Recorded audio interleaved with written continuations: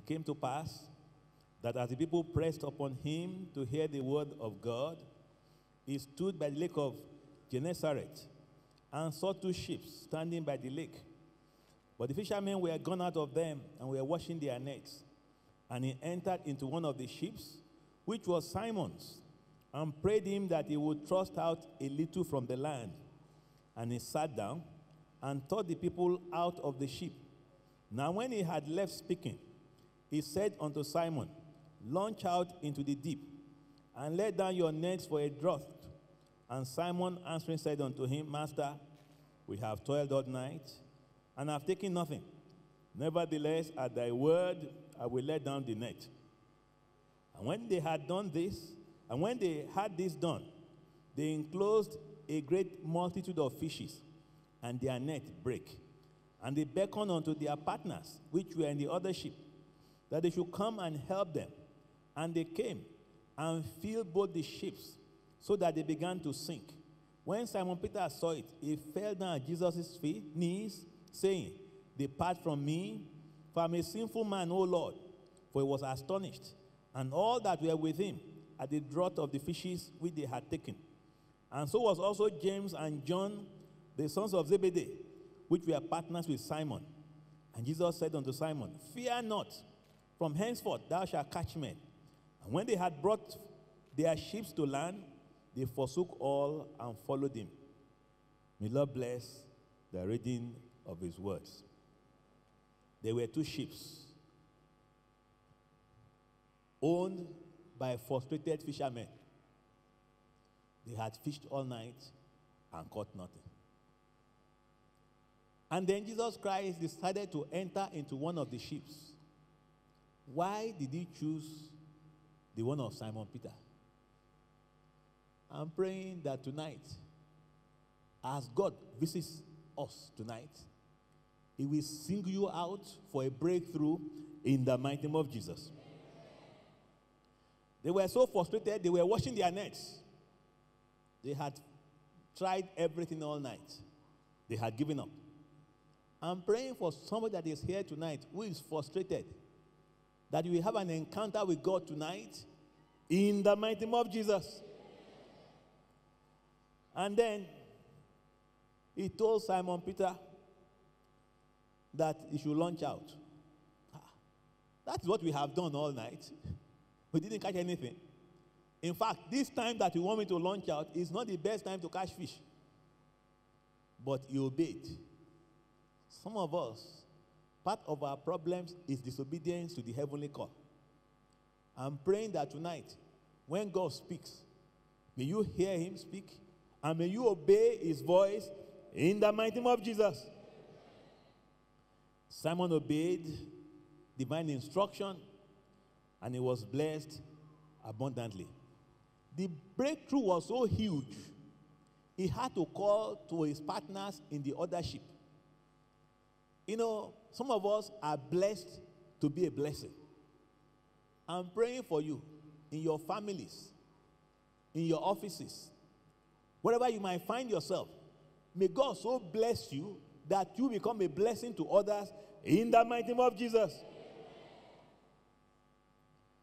Simon knew when they caught the fishes that something was wrong. He bowed down, said, I'm a sinner. Because what did this man do that I had done all night with my partners and we caught nothing? There was something extra about this man. Simon knew it was good to work for God, because with divine partnership, the result is much more than what you expect. When you allow God to use your talents, to use your sheep, to use your intellect, then what God gives you back is much more than what you had given up. And I pray, may God find you to be a worthy vessel for his use in the mighty name of Jesus. Success in life is not by effort alone. If it were effort, they had tried everything, they had worked all night. At the end of the day, they didn't catch anything. Some people are very hardworking. You wake up very early, You sleep very late, and yet you don't make sales in your shops. And yet you have a friend, when you are up, she's sleeping. When you are still working, she has gone home. At the end of the month, when you are looking at how much each person has made, she had made 4 times your own sales. Sometimes she gets telephone calls in her house. And you are wondering, we that we are here, how come they are not calling us? Because sometimes favor is not fair. God said he hated Esau and loved Jacob. Even before they were born, God hated Esau because God knows our end from the beginning. So when God wants to favor you, you just look as if you are the only superstar in your office. Anything they give you, you succeed. Others get it, they fail. But the things become easy for you. I'm praying for you from today. May God make you a superstar everywhere you go. In the mighty name of Jesus.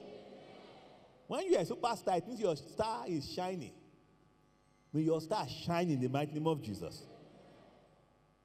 But very interesting, after they had caught all these fish, here was plenty of money. Good business. Bible said they forsook everything and followed him. This is what we have been trying to do all night, to make money. If you had caught 1/4 of the ship, you are okay. Now 2 ships are filled with fishes. And then the man said to you, don't worry about the fish. From today, I will make you fisher of men. And they forsook everything and followed him. Not only Simon Peter, even his partners followed. Why?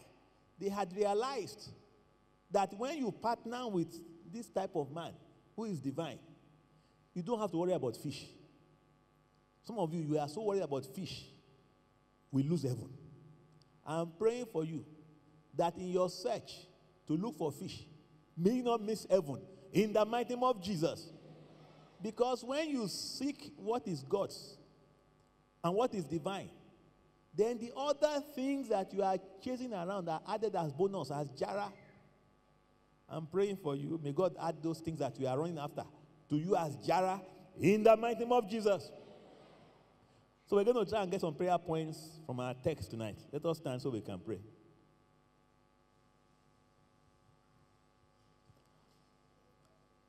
Our first prayer point tonight is we're going to pray and say, Father God, please single me out tonight for your divine visitation. In the mighty name of Jesus. God, Simon Peter and his partners had shipped all night. They caught nothing.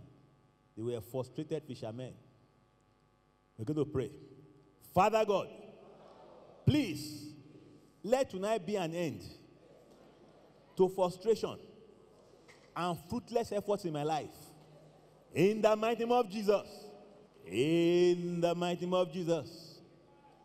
Jesus Christ used the sheep of Simon Peter, and then he blessed him afterwards. There are many things we have in our lives that God wants to use. So we're going to pray and say, Father Lord, please use my talents, use my intellect, use my resources for thy glory. In the mighty name of Jesus.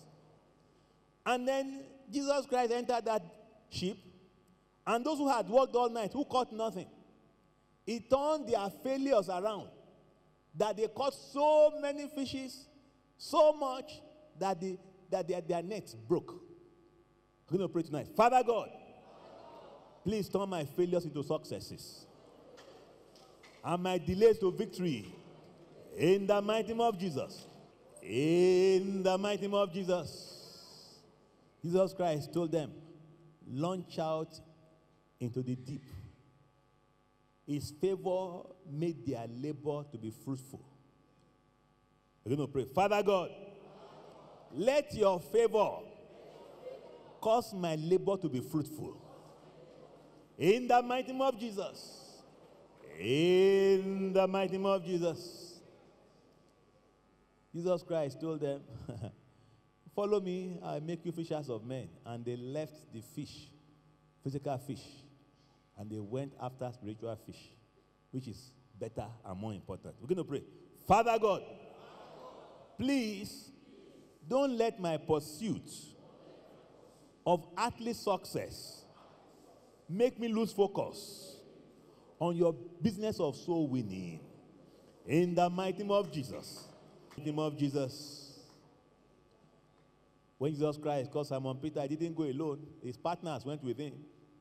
Oh Lord, we're going to pray. Oh Lord, please make me a blessing to my family, to my friends, to my partners, to my church. In the mighty name of Jesus. In the mighty name of Jesus. Bible said Jesus Christ entered the ship of Simon Peter. We're going to pray. Oh Lord, please enter the ship of my life. Don't let me make a shipwreck of my life.